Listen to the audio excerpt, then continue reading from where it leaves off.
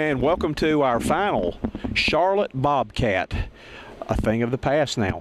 Post-game show. I'm the coach, Dick Cox, joined by Dustin Phifer. Bobcats had a tall task tonight. They were down 3-0 without their warrior and their leader. Big Al did not play tonight, though. But I tell you what, this team came out and played with a heck of a lot of heart. And again, I had a chance to talk to Coach Clifford after the ball game, and I think they played as a reflection of their coach tonight. They battled and scrapped and clawed, and were right there in it with the Heat. Heat got a little bit of a lead at the end of the third quarter, but Bobcats came back, got it to single digits, though. But I'm proud of this team and the way they played this season and the way they came out. It would have been easy to have mailed it in tonight because no team has ever come back from a 3-0 deficit, ever. And they played hard tonight. Well, they definitely did, Coach. And one thing we've said all year long, and two words with this team is fight and effort. Like you said, that is a reflection of their coach. They always laid on out on the floor, regardless if they're if they're the underdogs like they were against the Heat, regardless if they're down 3-0 without their best player, Al Jefferson. You said it coming into the building tonight. You knew how much this team fought, but being down 3-0 and being without a guy like Al Jefferson, even though you fight like a team, will you come out and really be able to put it all on the line? And they did. Kemba came out hot. They got a lead at the end of the first quarter. They led at halftime. This crowd was giving them a standing ovation. They were fighting hard. It was a physical game in that first half, Coach. They were going back and forth, and the Bobcats didn't back down. So you got to give them a lot of credit. But like you said, in the second half, it's really all about the execution in the playoffs and the talent on the floor. And really, everybody knows that Miami is one of the most talented teams in the NBA, and they're the defending two-time champs. So they know how to execute in the playoffs, and they made the plays down the stretch, and they were able to get the win and go ahead and close out the sweep. And I will go as far as to say I'm not a Miami fan. I'm a Boston Celtics from the days fan. Boston's rebuilding right now. But from top to bottom, they've got as talented of a team maybe as any team's ever had. Well, they definitely have one of the most talented teams just because when you have three NBA superstars like LeBron James, Dwayne Wade, and Chris Bosh, you're easily going to be one of the top two talented teams in the NBA and be one of the most talented teams ever because you don't see many teams in the past have that three biggest superstars on one team. So obviously you can say that they're going to outmatch anybody when it comes to talent, and that starts at the top of LeBron James, Coach. We watched it this series. Wade was healthy and he played well, and Bosh made some big shots down the stretch. But when you watch who controls the pace of the game on both ends of the floor, really, and you watch how he gets other guys involved, and then he scores when he needs to score. Really, LeBron James, if there's any doubt who's the best player in the NBA, I know that Kevin Durant's probably going to win the MVP, but when you look at all-around games and you look at who gets his team involved and who knows what to do when, LeBron James is the best player on the planet to me, and he showed it in this series. And if you come out and you watch him in person, you can say, you can see it on the floor. And I will say this, I will honestly say, have an opportunity of watching him play back-to-back games here in the last couple of days, that I have gained more respect for him.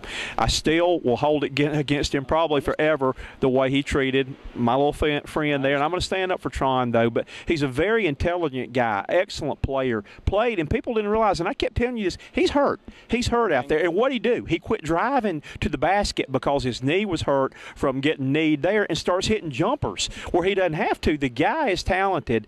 And then when you take him away, then you get the unsung hero, Chris Bosh, who doesn't get enough respect on this team, starts nailing down shots from the side. And then it's like he said, too, when I talked to LeBron and asked him about the depth of this team, you got guys like Jones comes in, hits 3 threes.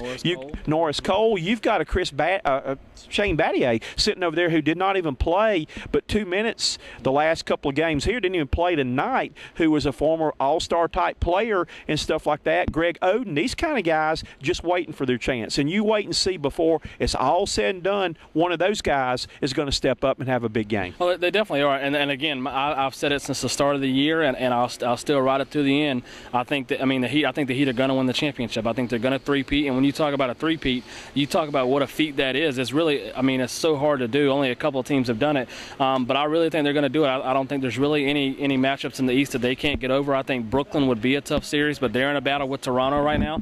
And then it really depends on in the West who they match up with of how tough the series will be.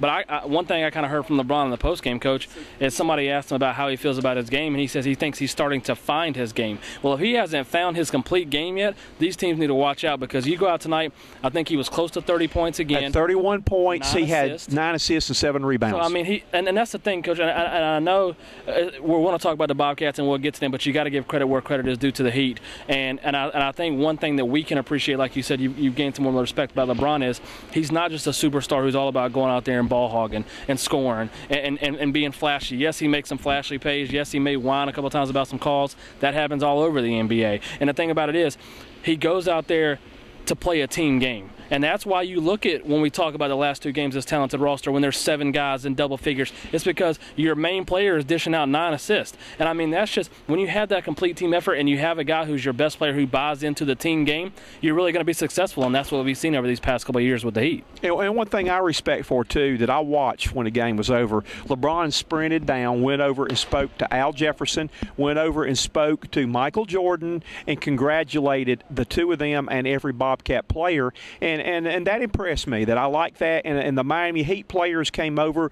Their coach gave the Bobcats a lot of respect, up-and-coming team and all. That would have been easy to say, talked about I, and stuff. What an easy series we had and like that. And they didn't. They know that their coach said that the ball bounced a couple of ways different. We could still be playing 2 or 3 more games in this series. Yeah, they definitely gave a lot of respect to the Bobcats. Coach Spoelstra talked about it. Even though it's a sweep, it was all 4 were tough games. And LeBron actually brought it up a few times in these past 2 nights in the post-game press conferences, is that in Miami, they could have gotten beat in Miami. They didn't play their best basketball, and the Bobcats were right there ready to play. They got it within 1 with 10 seconds left in that game, too. And I honestly think one of the reasons that it was a sweep was because I think that he realized after that second game, when they almost let one slip away, that, hey, the Bobcats are here to play and they're in this series. We better wake up. And that's what allowed them to come down here and get more prepared and more focused and be ready to go. But LeBron said it. He's happy. He's happy for the Bobcats that they're a franchise that's on the rise back in the playoffs. And he said he doesn't know, he doesn't look at what their situation is with cap room and stuff like that.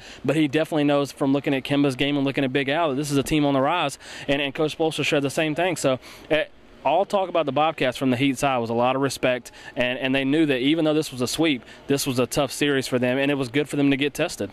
Let's talk about the Bobcats for a minute now.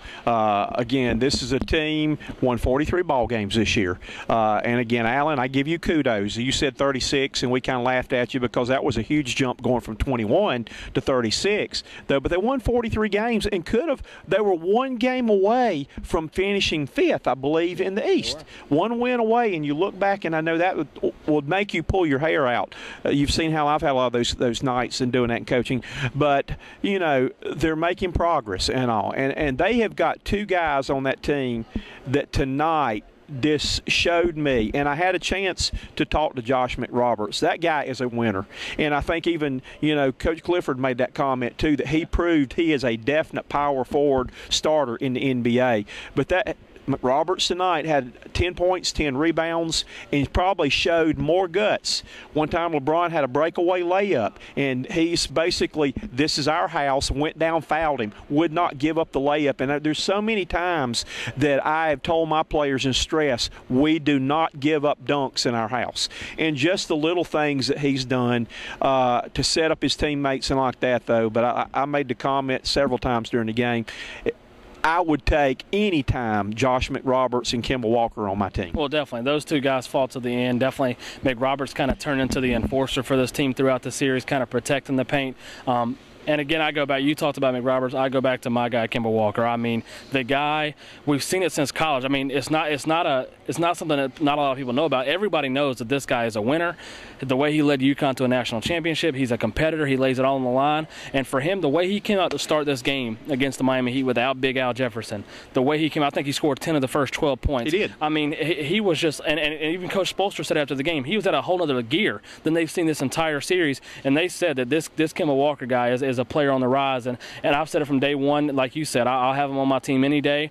I think he is a perfect captain. I think he's a leader. And I think if you have a leader like that along with Big Al on this team for the future, you're only going to have good things. And I mean, that's what you want to see from your team with your back against the wall. You want to have guys who are going to go out there and leave it all on the court. And that's what they were able to do tonight. And you have to be proud of that effort. It's not my say, but I would politic and campaign right now. If I were making the choice, that would be 2 of my captains for next year, I don't think there's any doubt. Because, again, you lead by example. You lead by the way you play. And, again, it meant a lot to me that I shared with Josh McRoberts after the game that I love the way you play the game. I love the little things you do. I love the way you're a team player.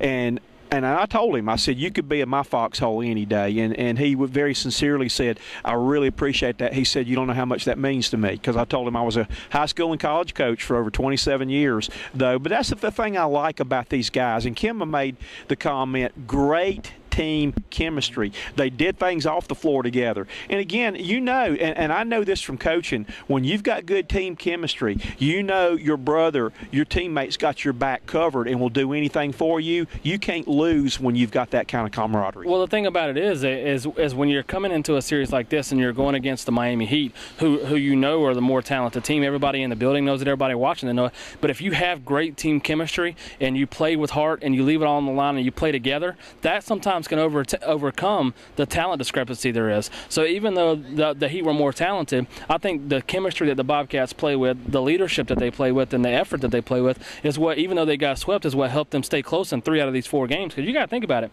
The first game was an 11-point win, although the Bobcats were in single digits in the fourth quarter. Second game was a loss by 4. The third game got out of hand, but the first half was pretty close. So really only one game out of this series was got to a 26-point lead. And this game here stayed around double digits, got single digits in the fourth quarter. So they were in all of these games, and that's what team chemistry will do to overcome the talent discrepancy that the Heat have on that side. And I think that segues into a perfect point when somebody asked Coach Clifford after the game, what was the biggest reasons for your team to have this big improvement and to win 43 games? And he said, obviously, number one is Al Jefferson. He said, when you have the same 4 starters coming back and you just replace one starter and you bring in Al Jefferson, of course he's going to be one of the biggest reasons, if not the biggest reason, this team got so much better. Nobody expected Al to do what he did, and for him to do that in his first year is great. Who knows what he'll do in year 2? The second thing he said was the improvement of Kemba Walker at the point guard position, who we've been talking about, for him to come out, be a better passer. He said in the offseason he wants to work on that even more and work on his shooting to be more consistent. And then the third thing you've already talked about was Josh McRoberts, seeing that he could be a starting power forward night in and night out. Those were the 3 biggest things that Coach Clifford said made this team the biggest improvement to get to 43 wins this year. And that's why I think, McRoberts has a player option for next year, so he'll decide what he wants to do. He can test the free agency market if he wants. But you'll definitely see Allen Kemba back here, and most likely you'll see McRoberts back here too. And for Bobcats fans, that should be a good thing because of what they've done for this team this year. And I could be wrong, but I think that Josh McRoberts has found a home here. That I think that the way the team is, I think the city of Charlotte has embraced him. They like the way he plays. He got a lot of cheers. Well, first of all, they love him for knocking LeBron down in the game. Definitely if people didn't like him because of his Duke days, and they still had, even though they forgot the Duke days after that. Him as Bobcats, he definitely won some people over with that. So the only thing I'll say with McRoberts is, I expect him to be back, but if he does go out there and decide to test the free agency market, because, hey, if he's playing night in, night out as a starter, maybe he's earned himself a paycheck around this league. I mean, he's getting paid here, but maybe somebody says, hey, we've seen what he's done. We want to pay a little more for him. And that'll be the question as the Bobcats have a lot of cap room. Will they want to pay a little extra to keep him here, or will they want to maybe think, that Cody is able, maybe they think an offseason with Cody, he's able to step in and be the starting 4. We don't know that yet because we don't know how much he's going to improve in the offseason. I expect McRoberts to be here. I think he likes being here. Like you said, I think he's kind of found a home. So I think maybe he can just use his player option and play one more year here and then see what happens with free agency. So no doubt about it, whatever happens with McRoberts, we've talked about it these last few games, kind of knowing the season was winding down. This team has a bright future in the offseason. It is a totally different feeling heading into this offseason than it was when we got swept by Orlando heading into that offseason. Right, and I want to get my plug in right now. You are watching the Coach's Corner NBA playoffs roundup post-game show we've got right now. They're brought to you by our friends at the Beacon Drive-In, by the West Side Club, by the Fellowship of Christian Athletes, by Concoction Ministries, Larry's Trophies, and Vic Bailey Volkswagen. That brings us, to some of my next things are, what we got to do to get better. First of all, Cody has got to go to the weight room, and I really think he, against some of these teams, average teams, or maybe teams that the Bobcats were better, he really played. But when he went up, he looked a little bit intimidated and looked a little bit kind of weak and kind of I guess intimidate is the best way to put it, against the Miami Heat, and really some things it looked like he may have gone back a little bit. Well, you did kind of see that tonight. I mean, one thing you do have to admit is they started Biz. Cody was going to get most of the minutes, but actually halfway during the game, it kind of turned out that Biz was more effective on the floor than Cody because he was more of a rim protector and he wasn't backing down as far as going up and getting physical in the paint. And I'm going to go ahead and throw it out there. It could be going out on a limb and people could be saying, oh, you're just saying that. But I think you're going to see a totally different Cody next year. I mean, if he gets an offseason in an NBA program working with an NBA team and he works with big guys like Patrick Ewing and he works on his little elbow jump shot, because that's going to be key for him is to knock down a jump shot like that. If he works with that with Mark Price and Clifford instills some more stuff into him and he adds some weight in the weight room, I literally think this guy could be a starting 4 next year. But if they bring back McRoberts, then he'd be a great off the bench. So you could see him grow, Coach. As a coach, you know, at the first of the year you were thinking, oh no, what have we gotten ourselves into? But you could literally watch every game and see him get better as a player. Yes, the playoffs were a little too fast for him, but that happens to a lot of rookies no matter how good you are. So I definitely think you're going to see a much improved Cody, and I think he is going to be one of the reasons, not just whoever we bring in from the outside, but I think he's going to be one of the reasons that this team is going to be even better next year, because he's going to be even better as a basketball player. It's easy to say this too. When you play the two-time defending NBA champions, probably going for third, it exposes a lot of your weaknesses. And again, I don't blame him. I would have probably been a little intimidated playing against those guys too, because there are no bad players on the Heat team. They don't have any, like their 15th man came out of the D League or something like that, though, which brings me to our next guy, Chris Douglas Roberts. I think the Bobcats got everything and more than they could imagine out of this kid they picked up. I mean, you couldn't ask for more out of Chris Douglas Roberts. The guy came out, he scored in double figures again tonight, and he laid it all on the line, and this was a guy who, coming into this year, wasn't sure if he'd even get another chance in the NBA again. He was in the D League. He was in a couple of training camps, but was not able to get a spot on somebody's roster. But he comes out and he proves himself. Now, he is a free agent, so whether or not he winds up back here with the Bobcats is yet to be seen, because, again,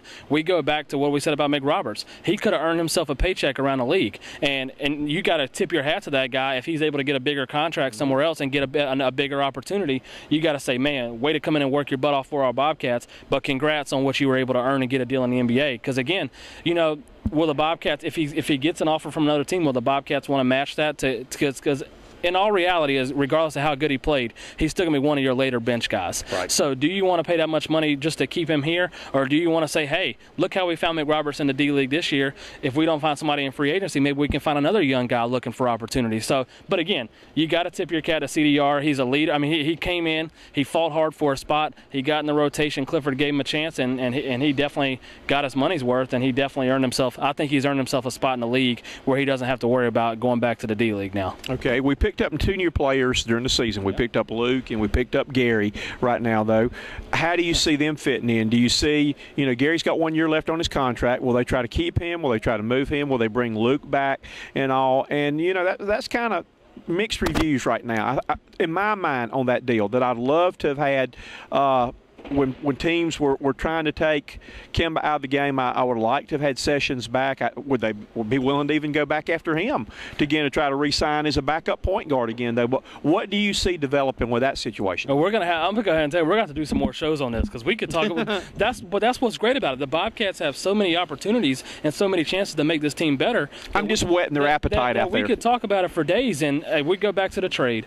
Yes, we hated to lose Sessions, and it's hard. You can't play hindsight now just because those 2 guys didn't play great in the playoffs. I would have made the deal. I think Neal is a good shooter. Now, he goes out and shoots over 7 from three-point line tonight, but he did have double digits. He was able to knock down some shots. He's under contract, so you'll see him next year. Maybe if he's under for a full year under Clifford, maybe he gets better as a player. He still can shoot the ball lights out regardless of how bad he shot. He's a knockdown shooter, so that'll help you off the bench. On the flip side, Ridnour's a free agent. I can already go ahead and tell you I don't see him coming back at all. This trade was more for Gary Neal to get a shooter like that, but to get, it was good still to get Neal to have another point guard on the bench, but I don't see him coming back at all. He's a veteran. He's had some back issues. He turned the ball over a lot in this playoff 2 big series. Turnovers in the third quarter. I don't see him back, and you talked about it. Sessions is a free agent, and when the Bobcats were up in Milwaukee, one of the writers had a chance to ask Sessions how would he feel about coming back to Charlotte, and he said he would love to come back here. So maybe that is an option. You go back and get him, and then you have the best of both worlds. You get Sessions back, and you get Gary Neal. But I also could see them maybe looking for even a better upgrade than Ramon for a backup point guard. Right. Because I'm telling you, this team is close. If they can get a couple pieces, whether it's we're getting a new shooting guard, which we'll get into in a second, or we're saving that for last, or getting a better backup point guard, that's what's going to make this team better. And as good as Sessions is, and he's a good scorer, but he doesn't get a lot of people involved. So maybe you find a better backup point guard than him who can score and get people involved. So that's going to be options. But if they brought Sessions back, I wouldn't be mad about it because the guy's a team player and he can get to the rim and get to the line. So we'll see what happens with that in the offseason. All right, question right here, though, and this is another dilemma, and this is what Rich Cho makes the big bucks for right now. He does. What do you do with a situation like MKG? This is a guy right here, great defender, but is never going to be much of a scorer. A lot of situations this year, at the end of a ball game, Coach Clifford had to put the other alphabet soup guy in because he was an offensive threat, whereas Michael Kidd-Gilchrist has got the ugly shot. It's a shame that nobody has ever worked with this kid, with his shot, with the athletic ability he's got. I mean, for a guy to make it to pros and got that ugly of a shot, it's amazing that he's accomplished what he has. But could this be a possible player that gets moved to bring in, something? We need another backup center. We need somebody who can shoot. We're going to need a backup point guard, but could this be a guy that number 2 overall draft choice that you move? Well, what I'm going to do is I'm going to lump all the wings in together. That includes the small forward with MKG, and that includes a shooting guard with Charotte Henderson. Okay. For the Bobcats to get better, and if they expect to win a playoff series, their wings have got to be way better. So my thing, the way I look at it is, you've got to get better at least one of those 2 spots. So do you want to get rid of MKG, who's only 20 years old, and is in his second year, and we know he has offensive deficiencies, or do you want to upgrade it at shooting guard and get rid of Charotte Henderson, who's been in the league, 6 years now? Mm-hmm. So my thing about it is, I know MKG has deficiencies, but I still think he is a very good defender. I mean, you can't see that against LeBron because of how good LeBron is, but I thought he played pretty well defensively in this series. And I think working with Mark Price, continuing to work, I've heard people say that to change his jump shot, it could take a couple of years. Well, Mark Price started working with him in the offseason here, and he's going to work with him through this offseason. So maybe you'll start to see at least a little bit of an improvement where he can knock it down sometimes.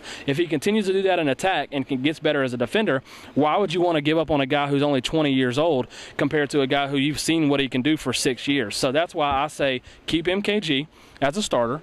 And you think about it, you just talked about your guy, Jeffrey Taylor. Yep. If he comes back healthy, then you're pretty deep at small forward because Taylor is a really good player as well. So my thing is keep that there, continue to develop those 2 young guys who have only been in the league 2 years, and then upgrade a shooting guard. Because for me, I'll go ahead and say it, we've been waiting for the whole show to say this. Again, not a bash show, but it's time to move on from the Charotte Henderson experiment. And like I say, he's a Duke player. We both love Duke. We're right there, though. And we've supported and backed him. He's a great guy. That is the weakness on this team, that people have said it. The national media has said it. This team is a shooting guard away from being a solid top 4 team in the East for a long time to come. And the reason I lumped the shooting guard and the small forward together is because if you talk about all of MKG's deficiencies, well, think about this. If you get a shooting guard who can score better and who can really take pressure off the defense, that lightens the load on MKG. So maybe you don't need MKG's offense as much, and he can focus more on defense. But when you have a starting shooting guard like MKG and you have a starting shooting guard like Charotte Henderson, who are both struggling to score, that's a disaster. So you got to have one of those 2 have got to be able to take pressure off of it. So would you rather upgrade a small forward or would you rather upgrade a shooting guard? And that's why I say I know MKG has a lot of deficiencies, but again, I'm not going to give up on it. He's 20 years old, Coach, 20 years old. I'm not going to give up on that. Well, I'm saying if you can get a good player for him, because you've got a guy right now, you've got a Jeffrey Taylor who, if coming off this injury, we got to wait and see, but can play defense like MKG and can shoot it. That you could slide right into that position and maybe get a good player because he was a number 2 overall. If the deal's there and you can get a huge upgrade at small forward, you absolutely have to take it. But I just think, looking at this front office, I just think they're not going to give up on MKG this easy, this quick, as a guy who's only 20 years old, 2 years in the league. I mean, you look at a lot of these guys around the league, Coach, they're not really reaching their potential now that they come out one and done until 4 years into the league. So that's why I say I don't think they're going to give up on him. But I'm not saying it's going to happen, but I have a very strong feeling that they're going to upgrade the shooting guard, because take a look at this. In the regular season, Gerald Henderson, I believe, averaged 13 or 14 points a game. And then coming into the night, he was only averaging 9 points in the playoff series. You can't go backwards. Well, I'm going to say it's even worse than that you've got a D-League player in the beginning of the year who averaged more than a guy who signed a big contract. And if you're a shooting guard who just got a contract last year and you're also a captain on this team, and I know a lot more goes into captain than just on the floor because you got to be a leader, and Gerald Henderson is a leader. But you can't go backwards in the playoffs when they need you to step up and play your best basketball. Your scoring cannot go down, especially when you have a guy like Al banged up. You got to step up even more, and that didn't happen. This, for me, was a show-me series for Gerald Henderson. Show me that you're going to be a part of this future, because this team is taking off. The Hornets, the win improvement, the cap room they've got, and I totally expect a change at shooting guard in the offseason, so we'll see what happens. And again, I agree with that too. And, tonight I thought that he may, because he got knocked down a couple times, he got mad. And he got a little fire in his rear end in the first half, and he actually picked his game up a little bit, though. 7 points in the first quarter. You know what he finished with? 9. I think 11. But he goes back in that funk in the second half right there, and it's almost as like he has taken the role. We got this big money. The Al and Kemba are our 2 stars, and I don't want to screw it up, so I'm not even going to look to score. I'm not going to look to shoot. I'm going to pass the ball. But Al's not in the game. And right. and well, I'm just saying, he's I understand. not there, and he had the same mentality there. And we're paying too much money for a shooting guard that won't shoot. You can't score 7 points in the first quarter without your best offensive player. And play. He played well in the first quarter, but you can't score 7 against the 2-time defending champions in the last 3 quarters, score 4, and expect to win the game when you're supposed to be one of the better offensive options on this team. And so that's why I say it was a show-me series. I'll say it again. I like Gerald Henderson. He's one of the better players to talk to in the locker room. He is a leader. Very nice guy. He's a team player. He's a leader. But when it comes to on the court, if you're wanting to improve this team to contend in the playoffs, you got to get the output, and I just didn't see it in this playoff series. He is a 2.5-point jumper. He's a bench guy. We're right here. We're on the 3-point line in the corner. He's about 3 feet in that line, and that's his shot. He will not take a 3, but he'll take it a 2.5 in a heartbeat. Honestly, he's not. To me, he's not a starter in this league. I think he can provide some impact off the bench. I think he plays decent defenses sometimes, so he's got a spot in this league. Don't get me wrong. It's not some of these guys where we're kicking him out of the league. He's just not a go-to starter that you need on a playoff basketball team. So whether or not they improve the starting shooting guard and keep him on the bench, or whether they put him in a trade, I see it more putting him in a trade, because you still have Gary Neal, Jeffrey Taylor, all those guys coming back. So I see Henderson's time coming to an end. Again, I could be wrong, but that's just kind of how I'm feeling after this playoff series. It is kind of interesting because last time Bobcats were in the playoffs, we saw and knew after that playoff series was over the end of Raymond Felton. Right. That it was gone because that he got exposed in that game, and Augustine became the point guard. So it's kind of like, this is something we talked about this when you play a team like the Miami Heat, it exposes your weaknesses, and it stuck out like my sore fingers right here exactly what the weakness is on this team, and it's a shooting guard. Well, the bottom line is, and I think the best quote I heard from Coach Clifford tonight, and this goes not only to coaching, but he said to the players, is regardless of what you do in the regular season, however many wins you have, however successful you are, if you don't win in the playoffs, you're not going to be playing long.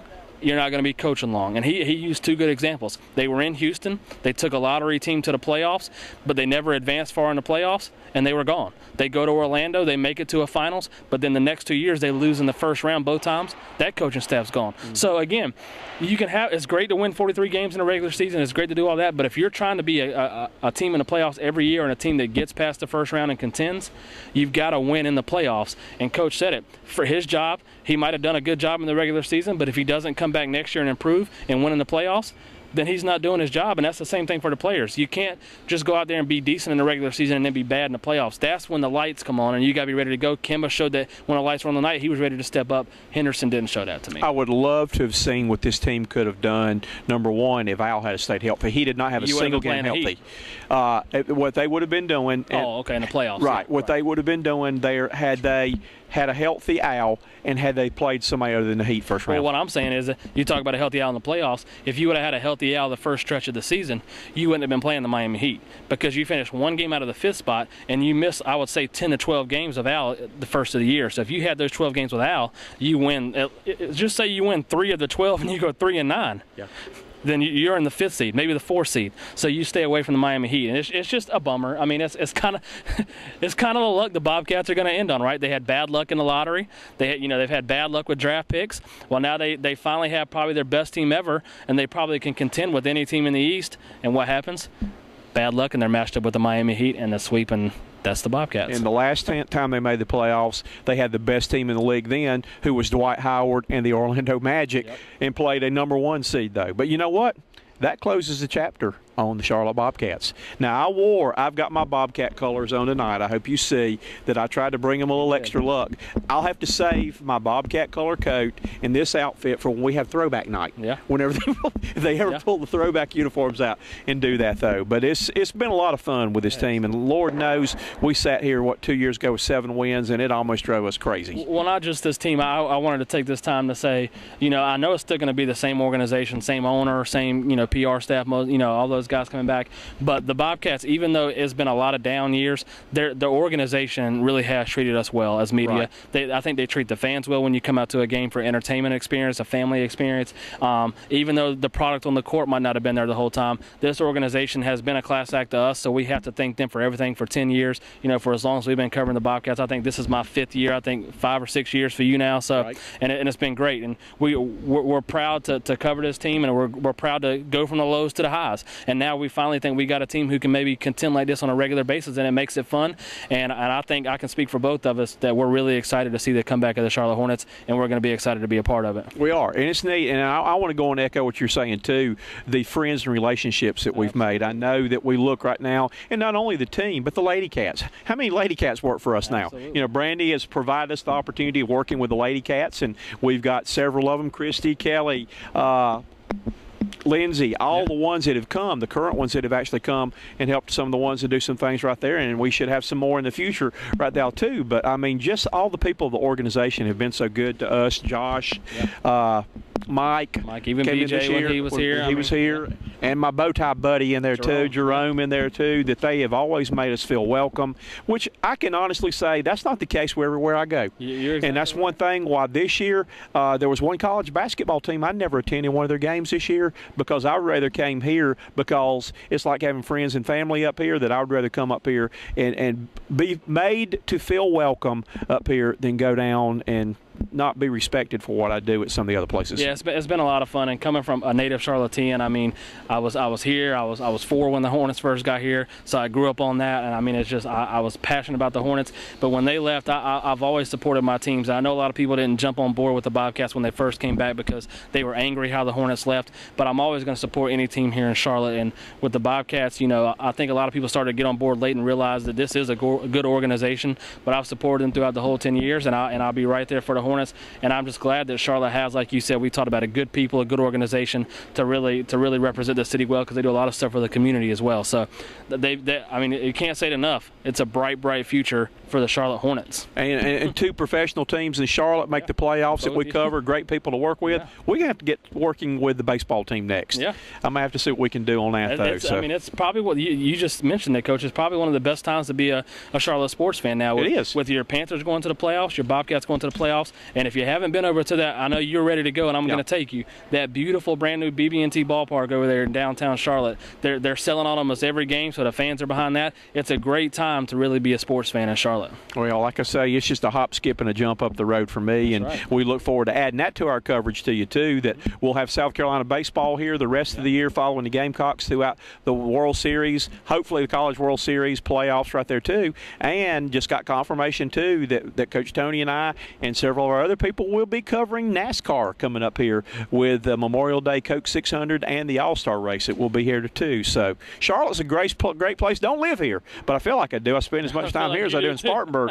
Coming up and down the road, had to buy me a new set of tires last week from that, though. But again, we look forward to bringing you great coverage from Charlotte and all the surrounding areas. Absolutely, I look forward to it. And like I said, now we maybe take a little time off from the pro sports, finish up college baseball like you talked about, and then before you know it, Panthers training camp will be here. So well, before that too, we will be back with you doing reports too on the NFL draft. Absolutely. Live from down the street up there. It doesn't stop, and we'll be back here too for the NBA draft. So I'm excited about that. And hopefully, if they'll ask me, I'll be back for judging the Lady Cats, Brandy. Now, let's see. Me and you both messed up. I said this is going to be exciting Bobcats off season, and you said Lady Cats. It's going to be the Honeybees. Yeah. It's going to be an exciting Hornets off season. So a lot of stuff to look forward to coming up with Charlotte sports. Well, I've got my teal and purple again. I hate to have to put my peach color coat up here and my stuff there, but but at least I got one wear out of them tonight. Absolutely. I'll still wear my Bobcat stuff around town. And we still got Dustin made a promise. We still have not seen his bow tie. Sometime I will wear Maybe that. he'll have to wear that to the opener next year. Yeah, to the opener, to draft night, something. I'll wear something for y'all for a video. All righty. Well, that's going to do it tonight for Time Warner Arena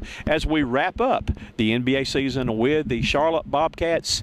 Has come to an end now. It's hard to believe that next time you see this court and we do a show here, it's going to be the Hornets here. It'll be a different color. I'll be wearing different colors. He'll be wearing different colors there. But the next time we do a game here, it will not be the Bobcats. It will be the return of the Hornets are back. It's been fun.